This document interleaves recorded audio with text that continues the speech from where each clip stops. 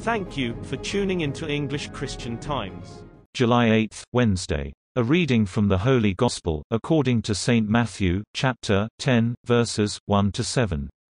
Then, Jesus summoned his 12 disciples, and gave them authority over unclean spirits, to cast them out, and to cure every disease, and every sickness. These are the names of the 12 apostles: first, Simon, also known as Peter, and his brother Andrew, James son of Zebedee, and his brother John, Philip and Bartholomew, Thomas and Matthew, the tax collector, James, son of Alphaeus, and Thaddeus, Simon the Cananean, and Judas Iscariot, the one who betrayed him.